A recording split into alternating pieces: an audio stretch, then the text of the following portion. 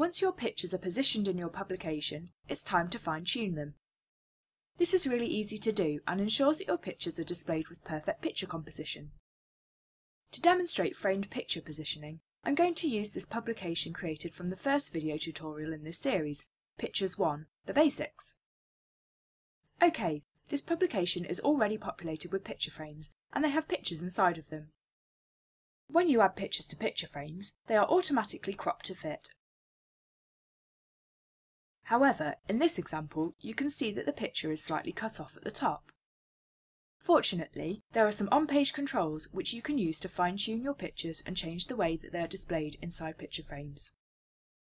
When a picture frame is selected, you'll see its control bar displayed.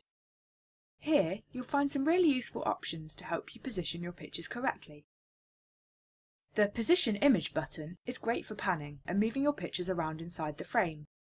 This will help you improve the composition of your picture. You may have to zoom in before panning, depending on the size of your picture.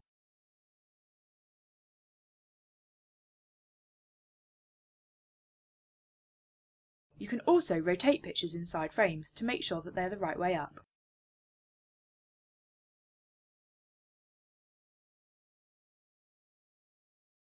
The zoom buttons allow you to zoom in and out.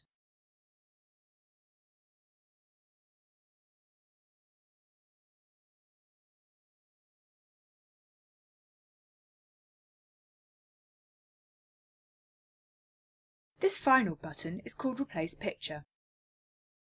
Use this button to replace the picture in your picture frame. Finally, we'll have a quick look at changing picture scaling and alignment. To do this, click Frame Properties on the Picture Context toolbar when a picture frame is selected. In the dialog, you can scale to a maximum or minimum fit, stretch to fit, or use the original image's size with no scaling. You can also change the vertical and horizontal alignment of the pictures for precise positioning if required.